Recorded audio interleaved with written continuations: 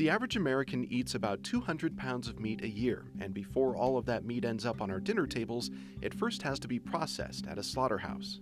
Working in a meatpacking factory is a tough, dangerous job. Sharp knives, fast production lines, and long hours can result in workers losing fingers and limbs and getting caught in machinery. But it's also dangerous because of what might seem to you and me like a mundane problem: injuries caused by performing the same motion over and over and over again.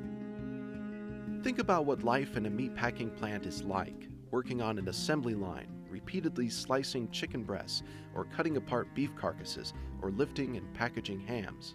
That takes a lot of muscle. Some meatpacking workers reported making 40,000 to 100,000 motions every 8-hour shift.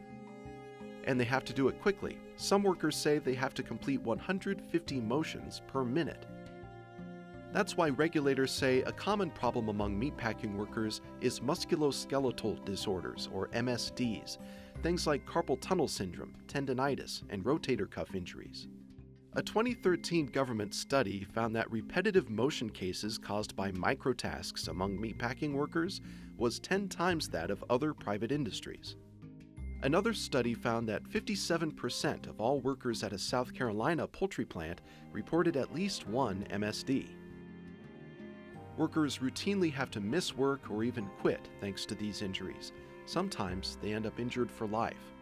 One former pork plant worker told us that she sustained permanent injuries to her right shoulder while on the job.